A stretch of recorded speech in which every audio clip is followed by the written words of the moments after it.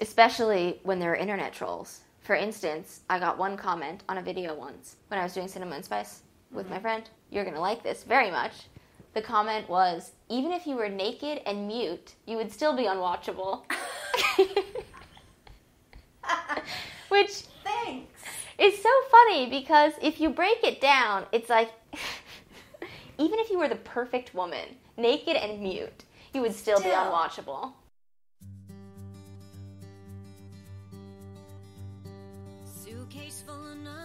You're listening to The Other 50%, a herstory of Hollywood. I'm Julie Harris Walker. This is the podcast where I talk to successful women in entertainment and hear their stories. For this episode, I got to speak with Natasha Feldman. Foodies, this is the episode for you. Natasha is a chef and an actor. She has hosted the cooking shows Cinema and Spice, and most recently, Nosh with Tash. And here's the thing, she's the real deal. Not only is she totally charming and great on camera, but she really knows what she's talking about. I was a little nervous about her seeing my kitchen, but she was incredibly kind and taught me many, many things. You can find us at theother50%.com for added features, photos, show notes, and the merchandise. Please go to the website and sign up for my newsletter that keeps you posted on things like who will be in episode 100, which is 2 episodes away. You can also listen on Apple Podcasts, Stitcher, Podbay, and now on Spotify and iHeartRadio and YouTube. Really, there are no excuses. Okay, here's my conversation with Natasha. Have a listen. What do you do? Like most people in this industry, I do a lot of things. Yes, everything. Everything, and some of the elements I think I do better than others. It's always moving and plotting and trying to get better. I host and produce cooking shows.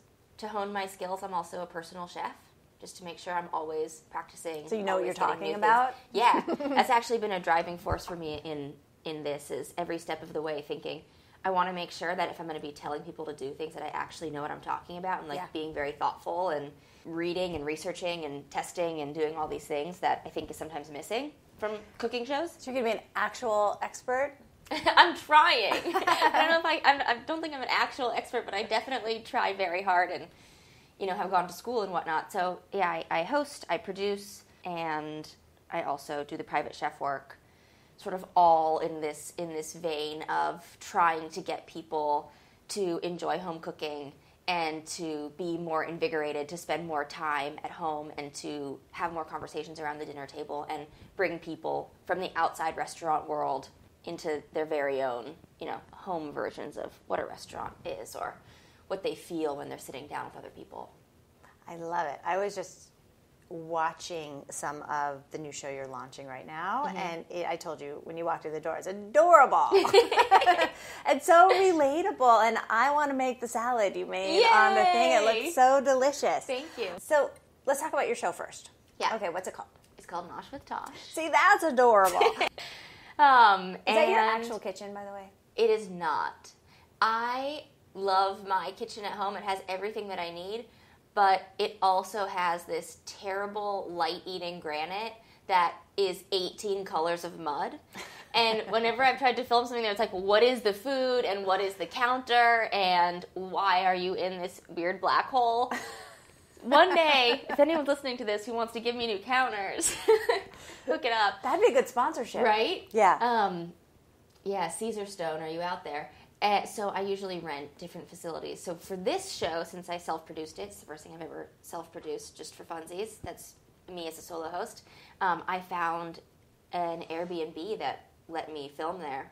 I just was really honest with her. I was like, hey, your space is great. Can I film there? She was like, sure, why not? Women for women. Cool. It's very exciting. So I rented that house in Silver Lake and got to just play all weekend. It's a great looking kitchen, and it could be yours. I know. Well, that was what I really wanted. Everything in the show was trying to get as close as humanly possible to what I think my home life feels like and what cooking outside. Because when you're doing personal chef work, everything, your mise en place and everything has to be so well executed and ready. Your what? Mise en place. Just before I start cooking, everything is chopped, everything is washed, everything. Mise en place is just everything in its place, everything having an order before you start cooking. Okay.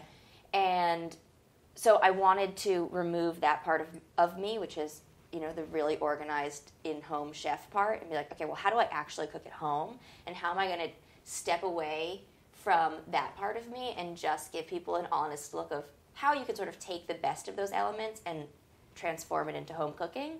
So I wanted a space that felt like a place I would actually hang out. And I brought all my own stuff, like the pots and pans and dishes and whatnot. It's like I just took my house and transported it into moved into the house. Airbnb. Yeah. So when you're doing your show, so you're not putting, the raw thing into the oven and then 1 second later pulling out the cooked thing. Are you actually taking the time and making the stuff? Yes. Yeah. That was, when I set out to make this show, I wanted it to be an anti-cooking show. I wanted to take all the things that I think feel really phony and inauthentic in other types of productions, write out a list of what I thought they were, and then systematically destroy them. Yeah. But keep it within the confines of a cooking show so when people watch it, they're not like, well, what is this? And I'm turned off. So it's like, how do you, I hate the word manipulate, but I think it's kind of true. How do you manipulate people into seeing something new in a way that feels very much what they're used to so that they can open their eyes and try something in a new way or like be inspired in a new way? And it's so relatable. Like if you make a mistake or drop something, you just roll with it. Yeah. I've in most of the cooking shows that I've ever done, hosted or produced, it's always we have to, especially if someone's giving you a lot of money, you need the right shot. So it's, okay, we're going to make each recipe 4 times, and each time we make the recipe, these 10 portions of the recipe will already be completed so that we can take a hero shot of it, make sure it looks perfect, and get all of this footage within this very particular amount of time so that we're not going over and we have to, So it's this whole giant mess, and I understand why cooking shows are what they are because of that. But I was like, wow, if I self-produce and self-fund and have my friends on this project, I can just do what I want. Like, how cool is that?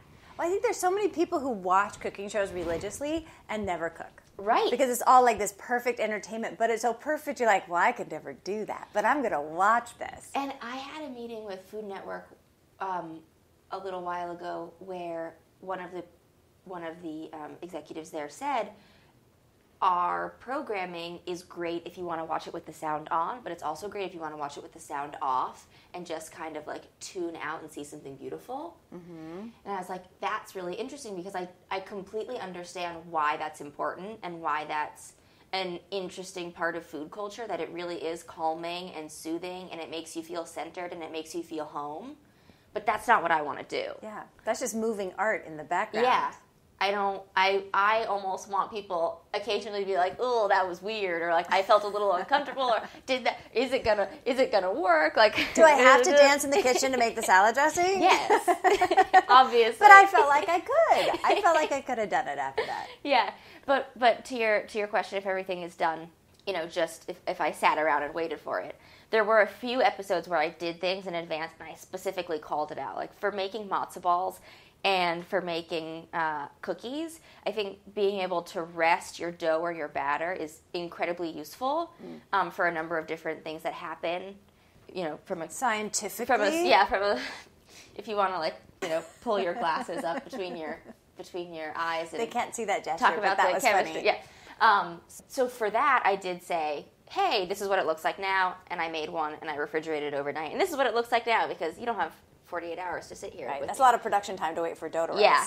I don't have that kind of money. I got to change outfits between segments. I can't just. That's right. So for those, I did do call-outs, but everything else was just, while we were waiting for the thing to cook, we would just turn off the camera and hang out and sit down as the crew and have a drink or talk about something else or talk about the next segment. And it made it feel very community-oriented and fun, and I just let everyone kind of do what they wanted to do with it. Like, this is like the nucleus, this is the goal, and I hired everyone that I really trust. So I was like, okay, so you're just going to do this thing with this nucleus of an idea at the center, and then I can't wait to see it. But I didn't even want to look at what the cinematographer was doing. I was like, just, do you have fun with it? Cool. So I would set it up and make sure it all looked right, and then be like, go, just have. How big was your crew? I had a cinematographer and. He brought along with him a camera operator, and then a sound guy, and a friend makeup artist who came on one day. The other day, I was like, smudge, okay. I'm gonna figure it out. Yeah. But I honestly wanted that to be a part of it too. It's like you're not going to wake up and look great every day. So on some of the episodes I look done, and on some of the other ones it's like, oh yeah, you are literally at home cooking, looking like... In your slippers. Yeah. Actually, in my slippers. The way I record podcasts, in yeah. my slippers. I love these slippers, by the way, with the pom-pom, the multicolored pink pom-pom. Okay, let's talk about your journey, how you found this. Because you started out as an actor, didn't you? Yeah. Yeah. What happened? The old tale of an actor. That's right. So I am still obsessed with acting. And the idea of finding that... You know, as there is a center of a recipe or like a center theme when you want to make a show, there's also like, I think, you know, a center to every character. And what is the same about all of those things, I think, is very fascinating. Mm-hmm. And as an actor, I had a perspective that was slightly different than a lot of the people in my program in school. And I always felt like I didn't exactly fit in. And while I loved the performing elements of it, all of the other 90% of the hustling and the acting classes and all of that, I didn't derive very much pleasure from. So I was like, okay, well, if the majority of what this is you're not deriving pleasure from, then you should probably find something else to do. Maybe it's not for you. Probably not for you. That being said, you know, I studied at La Jolla Playhouse, and I taught the young performers workshop at La Jolla Playhouse, and that was my first experience teaching. Mm-hmm. And I was like, oh, there's something like in this that I really like that. And then I went to this cool theater in downtown San Diego called Diversionary. It's an LGBT theater, mm-hmm. and they put on the craziest, best programming, all having to do with, you know, issues inside of their community. And so I was in a version of Jane Anderson's Looking for Normal, which was turned into a movie with Tom Wilkinson and Jessica Lange. I worked on that movie. You did? I did. I'm obsessed with that movie. We did it at HBO. So I was in this production of that, and as I played the daughter, mm-hmm. the one, you know, going through puberty. Yeah. But in the play, she has a much larger role than in the movie.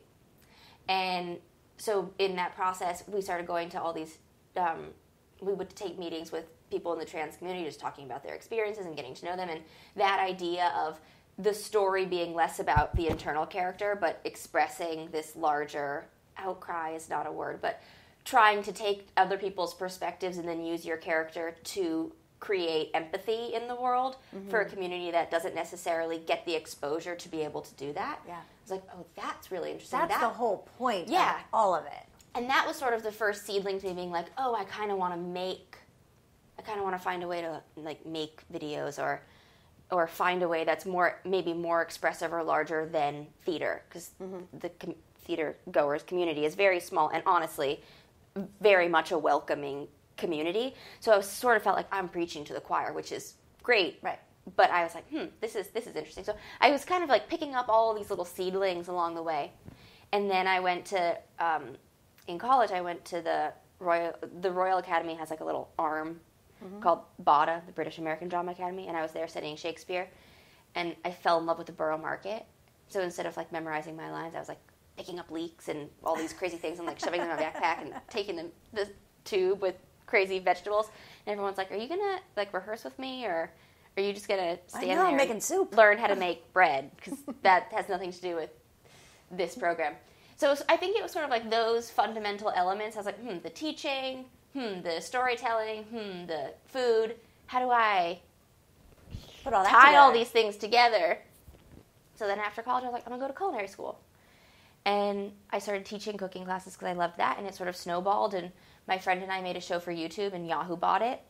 I hate when I tell these stories, and it sounds like it's been so easy, like just yada, yada, snowball. That sounded really easy. No, it's been really hard. Let's really pause gnarly. for a moment on you produced a show and Yahoo bought it. Were there any more steps to that, or?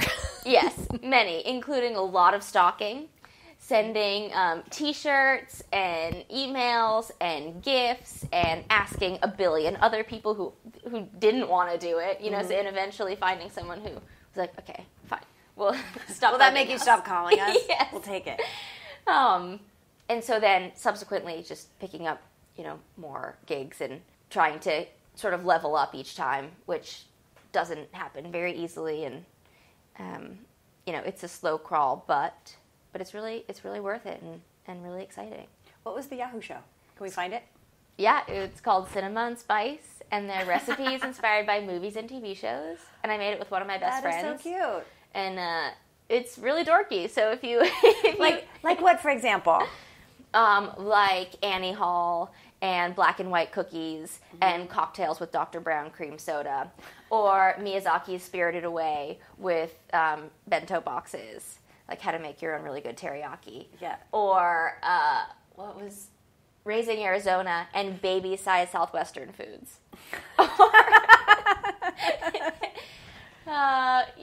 That's so fun. Just whatever we felt like. Really. That is so great.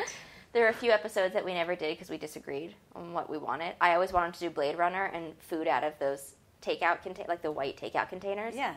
And Juliana always wanted to do tempopo, which is I think, is it a Japanese film? It's like a pretty... Sounds like it. It's a, like a film student wet dream. And I was like, this movie is gross. I don't want to do that. So those were the two. Someday maybe we'll. You could do those both. Two. Well, Yahoo was also not down with either of them. So there's okay, fair.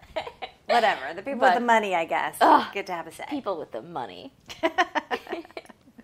All right. So, what else can we say about this current show that you're doing? Where is it? What's happening? So I feel like I haven't even really explained what the show is. Oh yeah, let's start there. Sorry, everyone. I feel like everybody watched the first episode with me this morning. Right? Yeah. No. So, Nosh with Tash is a cooking show that's specifically intended for busy people who are great at a lot of things, who have sophisticated palates or know really good food, but don't necessarily know how to cook it. And I wanted to create something that was really honest and felt very personal to me, and was inviting people into my kitchen to drop expectation and drop the fear of something going wrong and learn to embrace the entire experience of cooking. And that is the mistakes, and that is the learning curve, and that is all the funny things that happen along the way that almost always lead to something that is at minimum edible. Yeah. It's like, at best, it's exceptional, which oftentimes it is if you have just practiced a few times.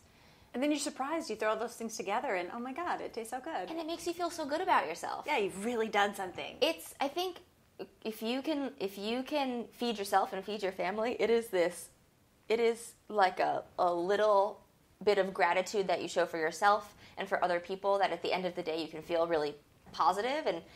And I love that it is instant gratification, unlike most other things in the world. You start off with a few ingredients, and then an hour later you have dinner, and it's very gratifying. Good. I think that's why, like, the Blue Aprons and all that stuff is so popular right now. Yeah. Because they make it so easy to have that sense of accomplishment, like you really cook something. They do. Good. But you don't even need all that. No, and my issue with companies like Blue Apron, is that I think they're not going to sponsor your show. Yeah. Right? It almost encourages people to not learn how to cook. Everyone that I know that's done it, because the ingredients come and it has a set of instructions and all the recipes are relatively complex, you learn how to make that dish. Yeah. And what I wanted to do is say, well, screw that. If you're going to know how to pan-sear something, now you know how to pan-sear everything. If I'm going to teach you how to roast a vegetable, now you basically know how to roast every vegetable. So you can take these skill sets and then extrapolate them to make whatever you want. And a lot of these things, although they're simple, are also the dishes that my clients ask me for. Mm-hmm. Like, billionaires also want chicken tenders or pan-seared fish or, whatever it is. So they also have kids who are only going to eat white food. Yeah, exactly. So it's really cool to be able to say, yeah, some people want to pay you to do this, but also you can do this yourself. Like, it's very empowering to feel like you have the capability to have the same quality food that people who want to pay for a private or personal chef would have. Yeah, I mean, and getting back to that salad I watched today, I'm going to be like this after every single episode. I'm going to talk about it for a week. Because, I have 2 ingredients in my fridge for a salad. I have arugula because I'm fancy like that. Yes, of course. And I have a cucumber and I may have some tomatoes. And if I'm really super fancy, I'll throw in some beets. But you threw in 1,000 things that so simple but so doable, and it was the most beautiful salad in the world. Thanks. Yeah, I'm really into the kitchen sink salad. I think you can make a delicious salad with just arugula and a dressing. People always think you need a billion ingredients, but the reality is you just need a decent vinaigrette. But what I wanted to show with that salad is because it does have, I don't know, 15 different ingredients in it, and then the salad dressing. The idea isn't you're going to have all these things. You might have 1 or 2 or 3 of them, or when you go to the store, you might be inspired to pick something up that you haven't tried before, and that was sort of what I wanted to get people thinking about while watching it. You can grab all the stuff in your fridge and throw it in a salad. Yeah. Maybe not raw meat. But seared lightly. Yeah. You can throw it on top. Raw so meat. True. Gross. Buttermilk? No. What are some of the other things? Because I haven't watched all the episodes yet. So, I've been referencing this pan-seared whitefish. Yeah. It's my next episode. And I'm obsessed with pan-seared whitefish. Because you can throw it on a salad. You can put it in a taco. You can have it on a rice bowl. And then you know how to pan-sear anything. And I also think it's a really good way to keep your fish moist and to give it a nice caramelization or crisp on the outside. Okay, because talk a little bit more about that. Because Okay. my fish either comes out raw in the middle or so overcooked, I don't want to serve it to anybody. What kind of fish are you cooking? Salmon usually. Okay, what kind of salmon? Wild Alaskan salmon. Cool. Well, great choice, by the way. Thank you. But different salmons have different fat contents. The fattier the fish, the harder it is to overcook it because it's going to taste really like luscious and unctuous and fatty regardless of what you do, which kind of tricks your brain into thinking it is moisture. You know how the white stuff comes up? The albumin, What is that? it shouldn't happen. It happens every single time. Okay. That I'm so glad you stopped by. I think it's called albumin. It could be something else with an A. That could be what's in egg white. I don't know. Anyways, what that means is when you heat the fish too quickly, it starts excreting that sort of white gunk, which is essentially like the muscles and the proteins and everything just being forced to squeeze themselves tightly too quickly. And so you usually end up with something that is kind of rubbery. So I'm cooking it too hot? Too hot, yeah. What's the right temperature for salmon? So if you're going to do it in the oven, I usually turn the oven up all the way to 500 or however high your oven goes. So it's really preheated very nicely. Then you put a little olive oil, whatever you want on your fish. You stick it in the oven. You immediately turn it down to 350. So it kind of like crisps the outside and then finishes cooking a little bit slower. The other thing is all proteins will continue to cook once you take them out of the oven. So I always like undercook things slightly, take them out of the oven, and then let them rest because the temperature is going to continue to increase. Yeah. And the other thing is a lot of people are very scared to undercook foods, but if you get good quality food, it's usually not a big deal if you eat it a little undercooked. I mean, most chefs undercook everything. Well, there's actually this amazing book called The Food Lab. You read it? By Jen G. Alt. He is this crazy, crazy chef who basically goes like deep dive into all the science behind every single thing you've ever put in your mouth and beyond. And I'm obsessed with him. And in this book, he has this whole chapter about protein temperatures and how we have sort of been trained to think, okay, well, your chicken has to be 165 degrees in order to be edible, because if not, you're going to get food poisoning. And he says it's actually a lot about rest. You have to cook the meat to a certain temperature and then let it rest a certain time before it is safe. So your meat cooked at 165 degrees has the shortest resting period. However, if you were to cook the breast to an internal temperature of 150 degrees and you let it rest just slightly longer, which you let it rest anyways, it's technically equally as safe. Oh.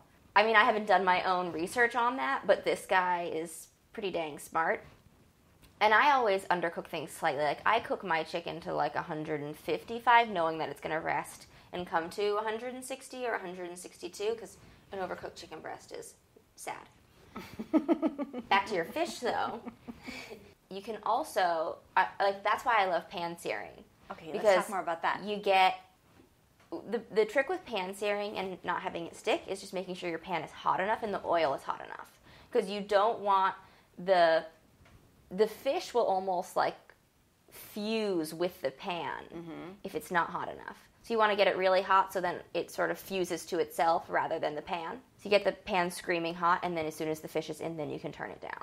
And what kind of oil?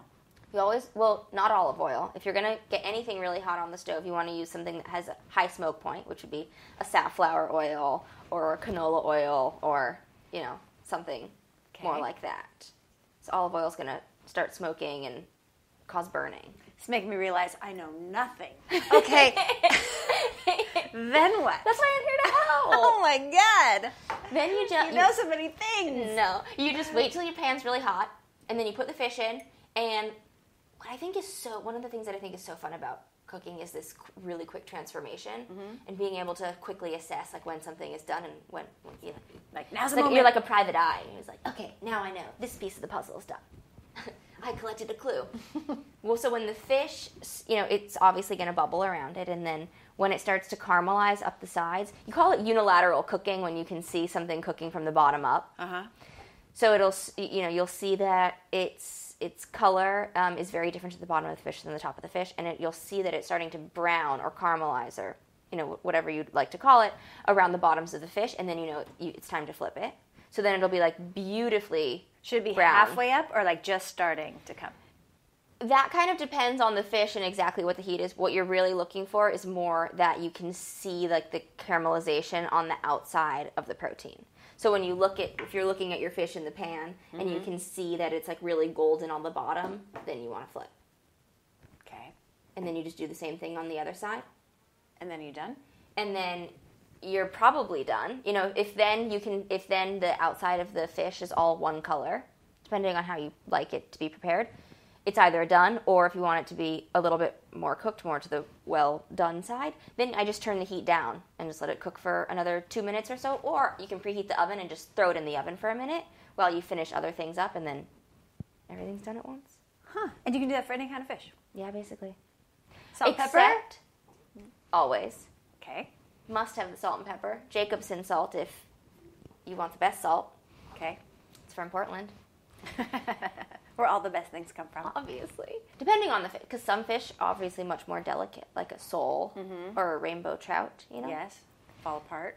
Yeah, so that's why I do the pan searing, like in the video, where I do a light flour coating, because that also helps it not stick. So I take a Ziploc bag, and you throw flour, and then whatever seasonings you want, salt, pepper, you shake the fish. You dance with the fish. Like the old, Dun, dun, dun. what was that? Shake and bake? Shake and bake. Yeah.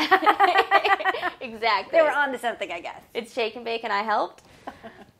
Yeah, so then you shake it in the bag, and then you do the same thing with the oil. But that also will help it not stick for a more delicate fish.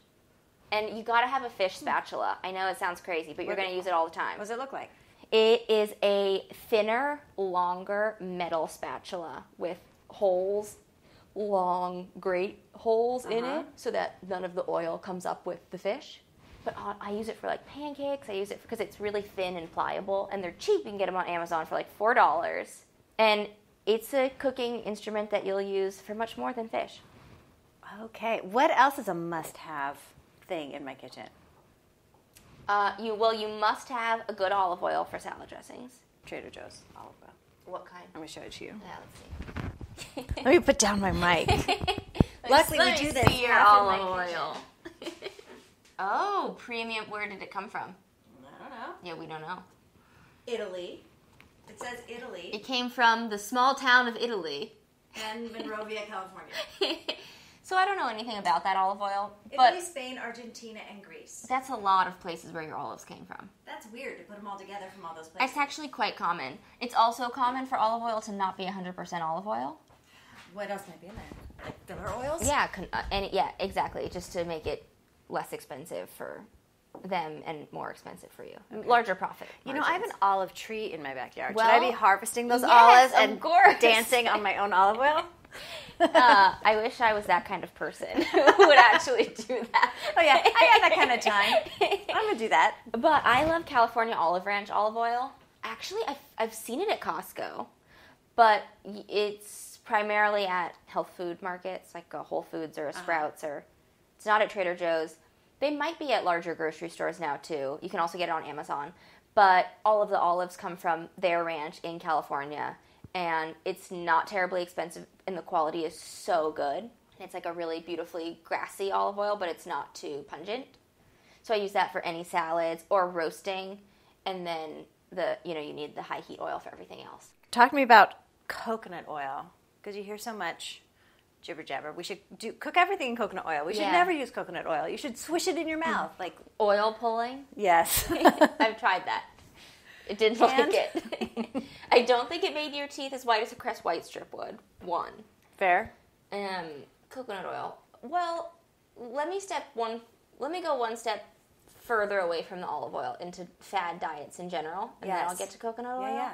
I, as part of, I like, it's so many steps back that it like almost goes back into like the difference between men and women. I don't even. Let's go there. There is so much research and about literally anything in any sphere, but particularly in food. And there's so much research that is incredibly biased, and there's so much research that is fact one day and then fiction the next. Oh, and every 10 years it completely contradicts Yeah. itself. And then there are so many fad diets that work for some people and not for other people. And the more that, especially in Los Angeles, where we have places like Moon Juice, where people are buying sex dust and all these things that have weird mushrooms in them to, boost their libido or whatever. I'm like, should you even be eating that mushroom? I don't know. Like, who told you? Who did this research? Yeah. We have these iconic food celebrities who just go around Make talking stuff about up. things willy-nilly, and then the next thing you know, everyone's drinking ashwagandha, and I can't even pronounce it. So, regarding coconut oil, I tend to be really nervous of anything that's a huge fad, and anytime anyone starts doing everything with one ingredient, because when you step too far away from moderation, I think you get into a danger zone. Yeah. So, that being said, I use coconut oil a lot for baking, because it is delicious. Because it is delicious. Yeah, it adds really nice flavor, especially my mom is dairy-free. So I use it as a butter substitute in a lot of baked goods for her. So it's very useful. I have also used it as lotion when I ran out of lotion, and it smells delicious. It's delicious. And as far as I can tell, it works just like lotion. Yeah. That being said, I did try to use it on my face once, and it broke me out. So maybe don't do that. Maybe a little too much to the face. Yeah. Although I just tried the coconut whipped cream at Trader Joe's. Pretty good. Oh, yeah. Yeah. There was nothing wrong with that. So, I know people do stir fry with coconut oil, and I have done that in the confines of curries and other sort of like Indian or Thai foods where the coconut flavor is really nice. But I found in other things when I've tried using it, it's like a flavor that I don't necessarily want. If I use it for anything, my kids will reject. They'll be like, you cooked this in coconut oil. It's over. No, I didn't. I'm like, no, I didn't. Like, You're yeah, imagining things you again, did, Paula. and we're not eating it. All right. Dang it. Make your own dinner. So, coconut oil. If you love it, go for it. But I think if you're doing anything because somebody told you to, especially in food, you should do a little bit more research. Yeah. If you think it's now the Holy Grail. Yeah, it's pause, probably not. maybe. Yeah. And they're like, 5 years ago, they were like, you can only eat 10 almonds a day because they're so fattening. If you eat 11 almonds, you're going to blow up like a balloon. And now people are saying, eat as many nuts as you want, like all the good fat. Yeah, that's not good either. I tried the eat as many nuts as you want diet. It did not go well. Yeah, I find that when I do the, quote, eat as many nuts as you want diet, I'm incredibly gassy, so I don't do that. Yeah, it's not all it's cracked up to be. Although it is delicious. Yeah. And when I was pregnant, I would eat like one of those giant bags of chocolate-covered almonds almost every day. Well, chocolate, also, quote, good for you. Yeah. Although, did you see the giant article that came out not that long ago about how a lot of the research on dark chocolate has been funded by chocolate companies, i.e. Nestle and others? I reject that article. Which is interesting. Yeah, it's like... But really, dark chocolate is good for you, though, isn't it? I don't know. Don't crush my dreams. I don't know. I think anything that isn't totally harmful that makes you feel good is like a win. Yeah. So for that, I say chocolate is good for you. But is it actually going to make you live longer and have a healthier heart? We'll see. I don't know. Because how are you going to know if it was the chocolate or the wine at the end of the day How when you would get you there? know? Yeah. Like, well, I lived till 110. I'm pretty sure it was the combination of the wine and the chocolate. Must have been. Couldn't have been the positive thinking and the loving family. And the meditation. All of that. Maybe the exercise. It was none of those. None of those things. No. The chocolate and the wine. And a lot of it is just your genes, you know? It really is. In the land of LA and everybody's on some kooky diet or cleanse or whatever, how do you eat? What do you think about all that? I have been very lucky in that my parents have always been sort of hippie granola weirdos. Mm-hmm. So I grew up with a lot of very healthy food. So I'm lucky in that. A lot of brown bread. A lot of brown bread. A lot of vegetables. So I'm lucky in that I like vegetables. It's not like a challenge to eat them. So I'm excited about salads and greens and all those things like a weirdo. That being said, I think the more you know about cooking and the more you want to experiment with things, the more you get into butter, dairy, all the delicious things land. Mm-hmm. So I sort of waffle back and forth. Sometimes I eat really decadent food all the time, and then after a few weeks, I'm like, ooh, I don't feel particularly good. I'm going to go back to the way that my parents eat, and then I eat hippie granola salads, and then I get bored of that, and then so I do this sort of like waffling back and forth thing. But I would guess you're not eating a lot of processed packaged food. Unless, but you know, it's also when you're on set, everything goes out the window because you're just trying to eat quickly. Right. So are you doing a cooking show like eating craft service? Yes. Like eating licorice as you're making your salad? Yes. I mean, one of the things also that I loved about doing this show is that every single thing was eaten on set. Yeah. So all the food, as soon as we cut the cameras, we would eat it all, but then also, you know, you just want crunchy, salty, sweet snacks on set. You just do. Hershey's Miniatures and Diet Coke. Yeah. So it was a healthy combination of crafty snacks and the dishes we were preparing. Balance. But I do think that is the key, is just balancing the really decadent stuff, for me at least, balancing the dishes that feel incredibly comforting and really the pinnacle of delicious, but then also, you know, eating some salads. What's your position on organic? Oh my gosh, this is the biggest fight that my boyfriend and I have, because oh, let's go there. He just doesn't necessarily believe that organic food is better for you. He's like, show me the research that cannot be argued with. And I'm like, oh, I can't do that. Show me the study funded by Monsanto. Yeah. So I try to buy as much as I can at the farmer's market and support local farmers and eat as much organic as I can. One, because I assume that it comes from soil that's more nutrient dense than it is. It seems like it's better. It tastes better. And that's my number. That's where I always win the argument. I'm like, taste this organic carrot and then taste your crappy conventional carrot. Taste Andy. Organic beef. Yeah. So I can't even eat non-organic beef. I mean, I realize how that sounds. But having someone who didn't eat beef for 25 years, it tastes so gross to me unless it's grass-fed. Yeah. You can totally tell. You can. I think you can, and almost every food, if you really close your eyes and you taste the two next to each other, you can taste a difference. So I try to buy as much organic as I can, just because I try to support industries that I think are doing positive things, and generally speaking, using less pesticides, growing things the way that they were intended to be grown, and especially biodynamic farming. As much as I can support those things, I try to. That being said, I also I'm not crazy about it, so when I go out to eat, I will go, you know, wherever my friends want to go, or if we're on a road trip, I'll eat whatever is there. Past the Pringles. Yeah, past them Pringles. It's not like that Portlandia episode where they leave the restaurant to go to the farm to see. What was the chicken's name? Yeah. But, you know, growing up in Portland, like, there's definitely, like, that hit, like, I got that. Yeah. I have to work. Oh, you grew up in Portland? Yeah, I have to kind of fight it a little bit. To be like, was this cow named Joan? And I grew up in Seattle. Like?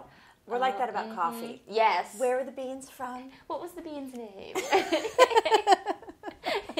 Yeah, Pacific Northwest. We're all about it. So, moderation, and doing what you can. Everyone's circumstances are different, and I think everyone tries to pitch in and do the right thing, and that's sort of that's like my vote. I try to buy biodynamic and sustainable and organic and all that when I have the luxury of being able to do that. But I think if you're cooking at home, no matter what it is, knowing what is going into your food is 1,000 times better than not.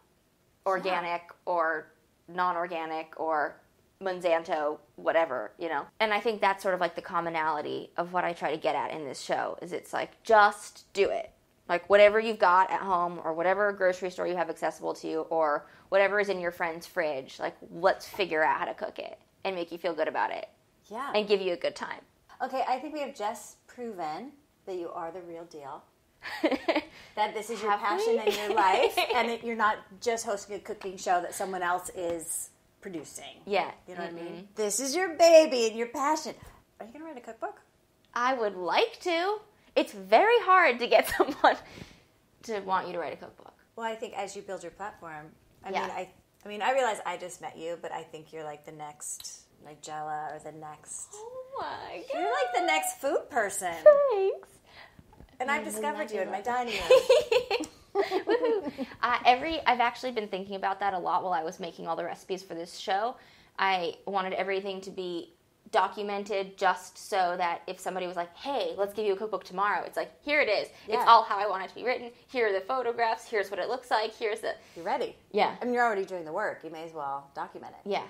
So I would love that. And, I think just any opportunities that there are to get more people to see that there are more ways to cook than this Instagram perfect. As much as I love Martha Stewart and think she's a god on this earth, I also think that she makes food look intimidating. Yeah. It's all so perfect, and it seems like if she touches something, it looks like it was sculpted out of gold. Right. Like if Martha Stewart came over, what are you going to serve Martha Stewart? You're going to cry in the corner. Yeah. There's no serving anything. Like I feel like I could make you a sandwich and it's not going to be as good as the sandwich you're going to make, but I think you'd eat it. Yeah. I would. 100%.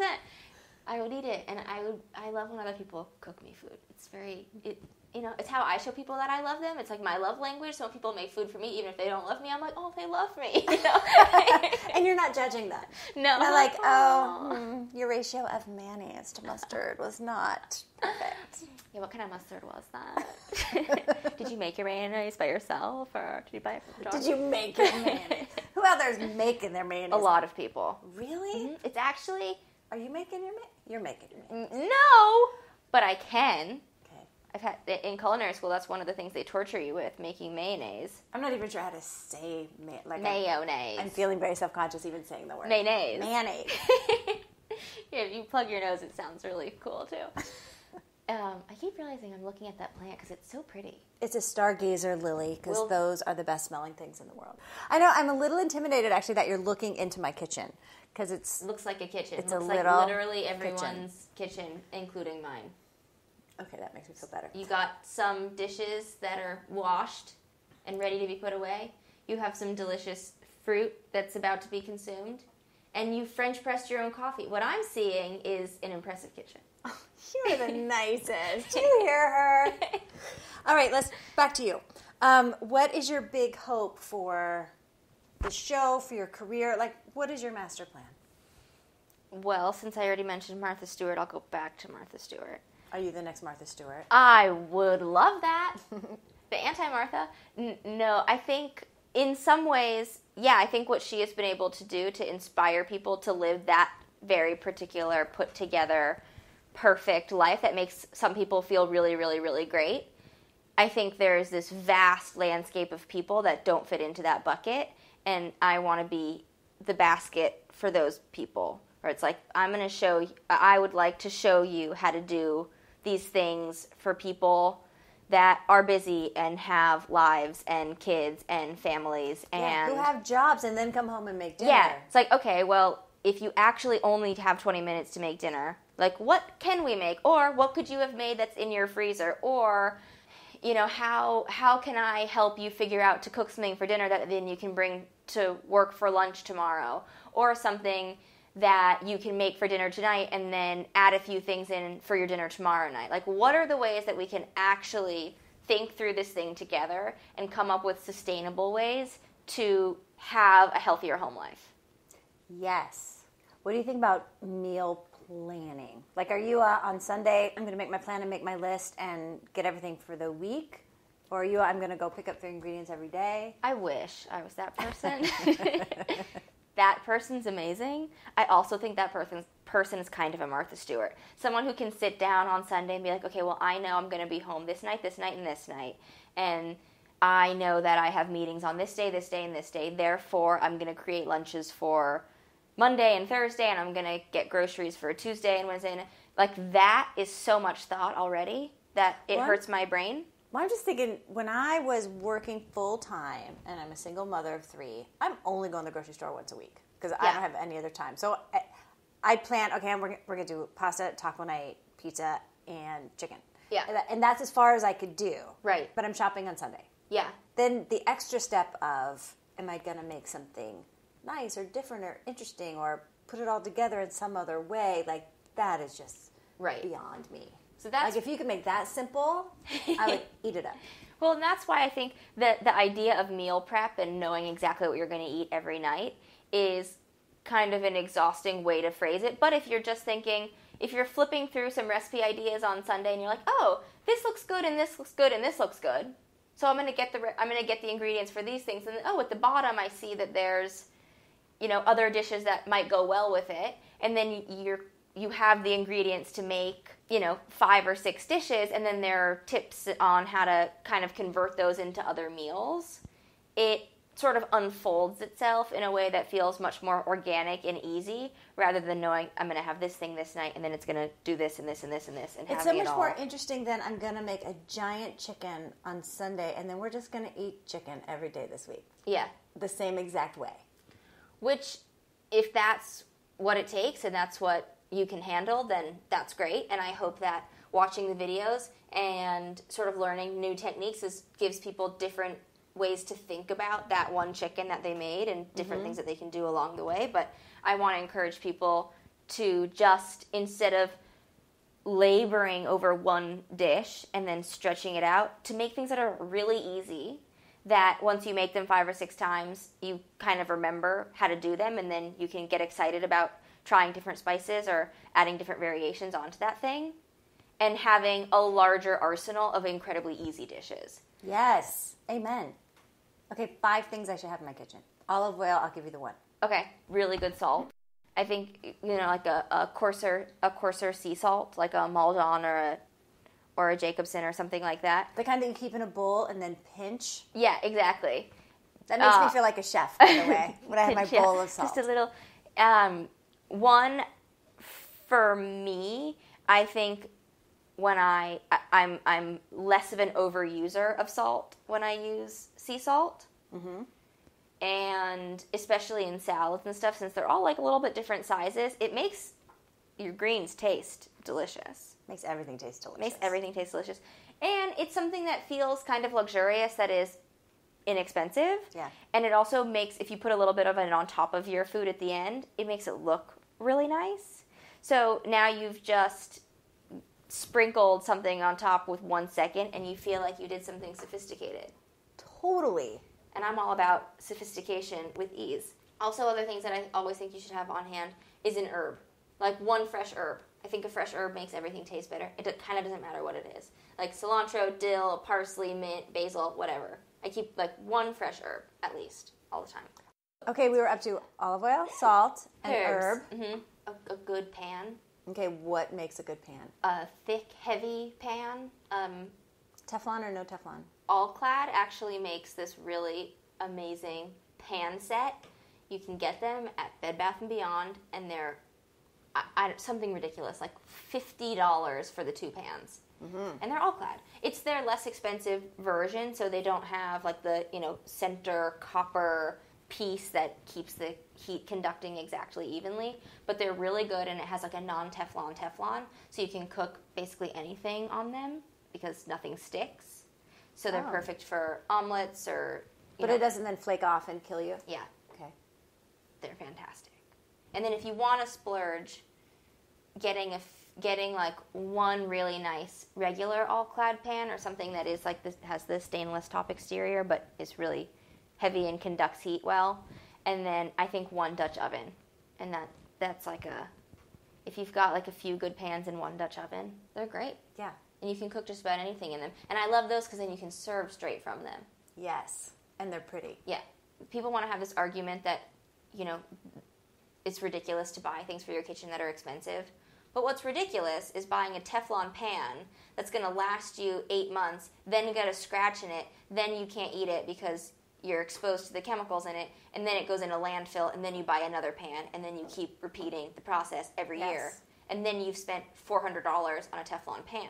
Yes. When you can buy one pan for $80 and just keep it. Yeah. So yeah. I don't really understand. I mean, I do understand because the cost is up front, but if you take a step back, it just doesn't make any sense to me that you would want to like keep spending money on crappy things. Yes.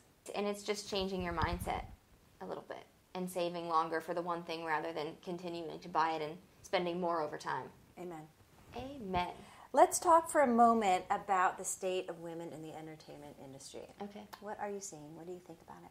Well, from food, I think it's very interesting that we have societally created this environment where men are chefs and women are home cooks. Right. And is that changing, do you think? Yeah, I do. Yeah. I think especially in Los Angeles, we have some very sophisticated female chefs who are kicking everybody's asses. And I wonder what the environment in their kitchens is like. Better, I'm sure. Yeah. From people that I know that have either worked with them or been around them, you know, it's an insane idea that you have to yell at your staff to get them to do anything in a restaurant, because if you just... I studied interpersonal psychology in college because I'm a weirdo. And after doing that and then seeing men yelling in their kitchen, acting like screaming lunatic babies, it's just like, can you step back for 1 second and like think about how people process information? Like, is this how you get the best work out of people? Can you even like do an experiment for 1 second to see if what you think is true? Or are you just doing it because someone did it to you and now you're doing it to the people underneath you? It's like you know, being a talent agent. You're always like, why is my boss so mean? And then you become an agent and then you're mean. It's like, why do we do this? It's a cycle of abuse. It's so crappy. But back to the distinction between, you know, what men are in restaurants and what women are in, quote, the home. That's always been very disturbing to me. And that is not because women aren't as good of chefs and can't run a kitchen as well. It is because to be a chef in a kitchen, you have to make the decision that that's it. Like, that is your entire life. It's all-consuming, right? And I don't think that people should have to make the decision about whether or not they want to have a life and work in a restaurant and be in the food industry. It's totally insane, and it's gotten to this point where people treat food like it's rocket science or brain surgery. Like, at the end of the day, it's food. It does sound kind of sciencey. You know, but it's like, it's food. Yeah. People eat it. It sustains people. It tastes really good. But it's food. Yeah. It's like, we should stop being so precious about it, I think. And so I think what these women have been doing is incredible. And the backlash to men in a restaurant, women at home, I think, is that a lot of young, smart, cool, educated women who are out there kicking ass don't cook because it is so associated with this antiquated idea of what a woman should do in the home that we now have all these people that are my age who are lady bosses who are just like, oh, I just never took the time to learn how to cook because that's the stereotype that like I don't want to feed into. Right. It's the new like I'm not going to learn how to type. Yeah. It's like, well, I'm just not going to learn how to cook. And I wish that I would like to remove sex from the issue of cooking because you can't survive without eating. Right.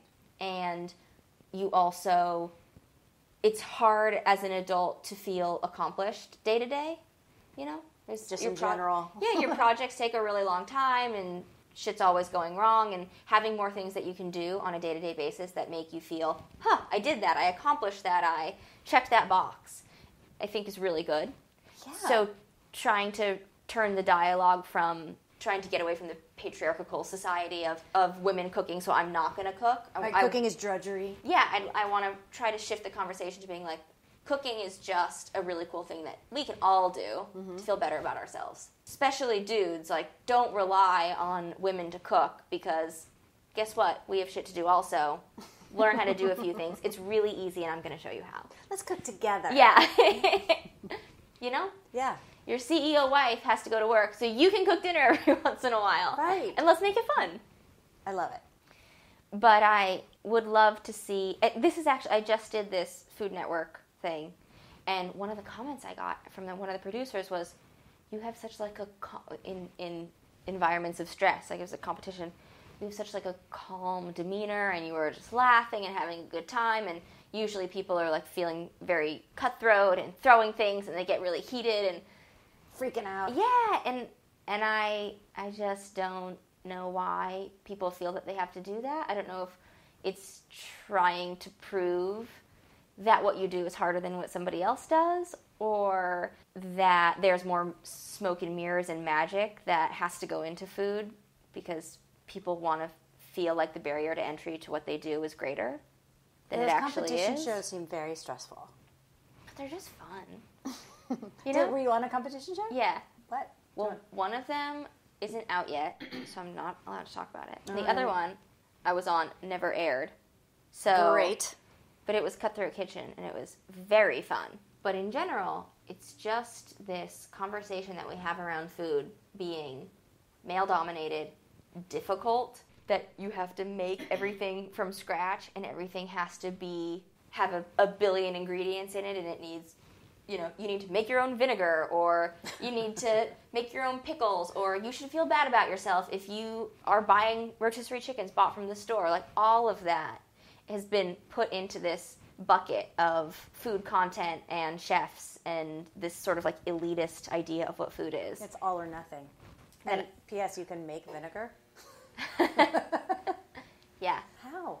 Well, you could just keep wine for a really long time. Oh, right, of course. Vinegar! I'm making some vinegar right now. Yeah. Like, ooh, that wine smells bad. Vinegar. Let's keep it a little longer. Make it a salad dressing. But I do think that there's a lot of really cool things that have come out of food culture and the rise of the celebrity chef and Instagram. And, we've created a conversation around food as art because of that, and creativity. Definitely into it. Yeah, creativity has, sparked higher than it's ever been, and we have more crazy, awesome restaurants than we ever have before. But this is all pushing the conversation so far in one direction that I think it's time to be like, well, what about everybody else and everything else and all of the other types of food that are relevant? Right, what are we going to have for dinner? Yeah. And also, why do I have to learn what I'm going to eat from dinner from a guy with a 2-star Michelin restaurant? Why? Why is that the guy that everybody has to learn from? Right, I'm not making an amuse-bouche for Yeah. my... I'm not going to serve everyone a little teaspoon of... Who knows? Calves liver mousse. Foam. Yeah. Well, if you don't have your molecular gastronomy toolkit, then you can't make dinner for your family. Yeah, we're just going to order a pizza and watch a cooking show. We're going to order pizza and cry. It's just so silly. So I hope that I can encourage people to just have more fun with it. You're bringing it back. I'm trying. I love it. I think you're going to be a superstar. That would be great. Is there anything we didn't talk about that you wanted to talk about? Well, I guess one thing that I think is fun about the origin of why I decided to call the show Nosh with Tash. Mm-hmm. Well, one, I'm Jewish. Nosh is just a cool, word. So Nosh is obviously a Yiddish word to snack or to pick or to eat little bits. Mm-hmm. But also another definition for Nosh is, if you looked up on the dictionary, to eat enthusiastically. Yes. Which, when I saw that, I was like, okay, this is definitely the name of my show, and this is definitely a way to describe sort of how I feel about food and what I want people to do with food, because you can't really do something enthusiastically if you don't understand it. Yeah. It's really impossible to be excited about something that you can't fathom what it is and how it happened. So I think there's a combination of things inside of enthusiastically, because it's a little bit of awe, being like, how did this happen, and sparking the curiosity to go along with it. Appreciation, so really seeing food and thinking about where it came from and taking one step away from just gobbling it up and kind of thinking about it for a second. Like pause for a moment before you shovel it in your mouth? Like, have you ever thought about where every single thing on your plate came from? Never. You literally could not trace where all the things came from. Well, and I think part of that is conscious denial of, we kind of don't want to know where half the food comes from. Yeah. Because if We you don't did, you wouldn't eat it. We don't want to know where bacon comes from. Yeah. But it's really eye-opening if you just look at your plate for 1 second and think, where did these things come from? How many people touched this before I touched it? Mm-hmm. How far did it come from? What were the farmers like? I'm supporting their lives. You know, if you actually even just, you can do like mindful meditation exercises with food. If you just take a grape and you put it in your mouth and you don't chew it and you like move it around your mouth and then you bite it a little and it tastes different at different points and it feels different, and every single bite of food, if you wanted to drive yourself crazy, you could essentially have that experience. Mm-hmm. But I think just thinking about doing things enthusiastically is a reminder that every once in a while, that's an amazing exercise to do. And when you start doing that, you want to cook more because you want to know how these things happened and how they came together. And you're more curious about the farmer, and maybe you will spend an extra $1 on something that's organic. And it's not because Gwyneth Paltrow told you to. Talk about pseudoscience. I was thinking about her earlier when you were talking about coconut oil. That's a whole other crazy thing. But I just think that's a great way to start to change the way that you think about food. It's very personal, and there might be one thing that you respond more to than something else that somebody else would. So eating enthusiastically was very exciting for me.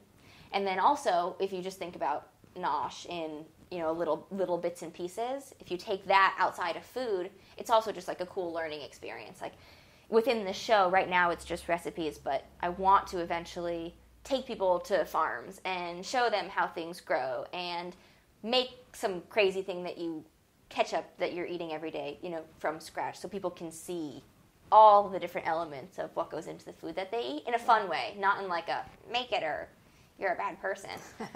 Just like so if kids knew that there was tomatoes and ketchup, like that would change everything. Right? So yeah, just that's kind of the world that I want people to sit in for a second. Just curiosity about food. I think it makes life so much richer. Yeah. And then if you just think about, okay, you're looking at the food and you think about that and you're like, oh my God, there's a plate. Oh my God, there's a fork. Oh my God, this chair that I'm sitting on. Like, where did all these things come from? Who touched them? And how do I know to sit on this? Yeah. All it takes is like looking at a tomato and I'm like, remember that thing. And in anything that I buy, I'm thinking about that, which kind of is exhausting, but also I think is important. This stuff is deep. It's deep. Noshing. Maybe that's not as fun as the show, but it's a part of it. I think it's great. Thanks. Have you read Feminist Fight Club? Yes. I love the line. It's something like, carry yourself with the confidence of a mediocre white man. Yes. Oh my God. But that's something, for me, that's been sort of crippling my whole life. I always think that if I'm going to put myself out there, I need to be like as good as I possibly can be at it. Mm-hmm. And that stops me from doing basically everything. Right, because you have to be perfect before you can begin. Yeah. That was a part of me deciding, oh, maybe I don't want to act. It's been a part of me deciding, like, oh, maybe I don't, all along the way. And even with this show, I was like, well, should I do it? Like, I could have more skills and I could have more of this. And I have gone more of this private route rather than working in restaurants. And does that make me knowledgeable enough to want to share with people? And I always think about that quote, carry yourself with the confidence of a mediocre white man. If I was a white guy, would I think about this for 2 seconds? And I think the answer is no. No. And it's hard to have an honest conversation about not feeling good enough to do something while also teaching people how to do things. Because in my mind, I'm thinking, if I'm questioning it, then you're going to question it. But if I don't question it, then you're not going to question it. And I think there is some of that is true. And that it's finding a balance. Mm-hmm. And that I'm not really sure how to strike that balance. And I still find myself nervous to be like, I have so much more to learn. And I'm always going to be learning. And I'm always going to think that I know how to make something. And then I'm going to find a better way to make it. But, you know, you're 100 miles ahead of me. Like, I have so much to learn from you. Yeah, but that has nothing to do with, like, the internal craziness that is someone that wants to do things as best as they possibly can and give the best information that they possibly can. Yeah, so you have to get over it and do it anyway. Right. So that feminist But that's a whole mind thing. That's a whole thing. That is something that guys don't usually think about. Mm-hmm. That is a constant struggle and something to work past. But also, something that I found very interesting in the editing process of this show, which was because I did everything once and I didn't want to look perfect in, one of the days I look much more put together than on the other day. So some of the episodes are way more done up than others. I did that on purpose because I wanted to be like, this is life. Mm-hmm. Sometimes you're going to have all the things, sometimes you're not going to have all the things, sometimes you're going to look good, sometimes you're not going to look good, sometimes, there's this whole range of human life.